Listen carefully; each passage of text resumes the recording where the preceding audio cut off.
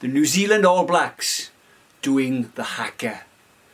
The name All Blacks conjures up respect and admiration wherever you go in the world, especially in Wales. In contrast, you have 6 Welsh children enjoying themselves in All Black jerseys performing the beginning of the haka. They are enjoying the opportunity to perform and express themselves.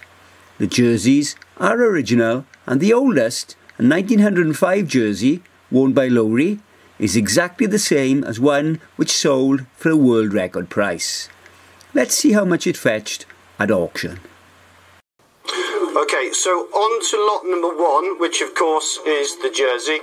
And I say the jersey, what a jersey it is. Not only is it the jersey from the 1905 tour, where New Zealand cemented their place as rugby's finest side, but also it's from the Wales match and was match worn by the captain Dave Gallagher. You know its history, it's time to decide its future.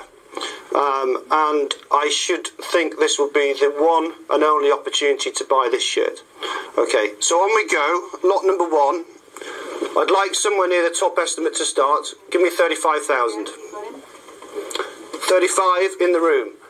95, 100,000. 170,000. Yeah. At 180,000. 180,000, yeah. Going once. Going twice. It's yours. You've got 180,000. That's me in the back. I went to the auction with the intention of buying that jersey, with a budget of 50,000. I thought I might have bought it at the top estimate of 40,000, but I didn't get a bid in.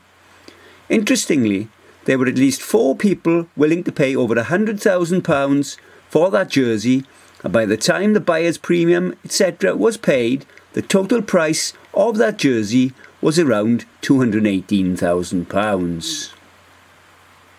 I've been collecting rugby memorabilia for the last 55 years, and I would consider that I have one of the finest collections in the world. My collection comprises of memorabilia from the perceived origin of the sport to present day. From a Webb Ellis signature dated 1826 to the 7th cap jersey of the world's greatest number 7, Richie McCaw.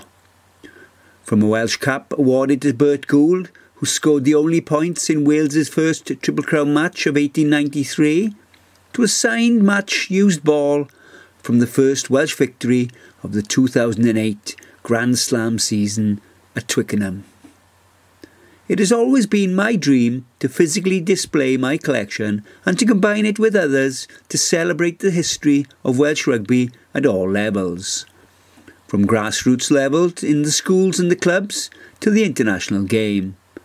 With the partial sale of my collection, I hope to be able to buy a property and create a Welsh Rugby Heritage Centre that will celebrate the history of the game in Wales. I'm looking to sell my New Zealand All Black jersey collection and many more items of rugby memorabilia by auction on the Rugby Relics website this autumn, starting on October the 28th, 2022. Please visit our websites for more details of how to bid and buy memorabilia from my collection at www.rugbyrelics.com and www.worldrugbymuseum.com.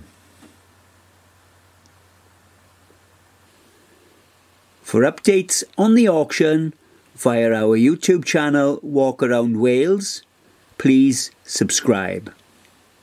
For updates via Facebook, please like the Rugby Relics Facebook page.